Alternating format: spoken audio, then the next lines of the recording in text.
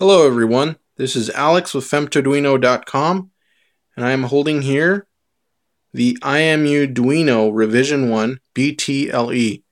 It has an onboard Nordic chip, NRF 8001, with a 2.4 GHz antenna, USB port, ATmega32U4, aka the Leonardo, Arduino Leonardo chip.